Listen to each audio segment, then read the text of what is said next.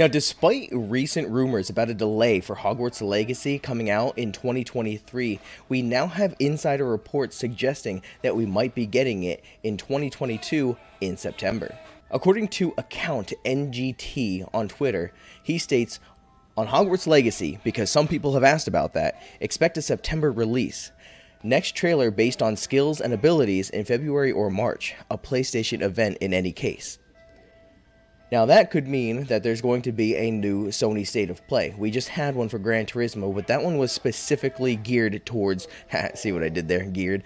That was specifically geared towards Gran Turismo and nothing else. So we might have a general Sony State of Play announcing new releases and upcoming titles for the system.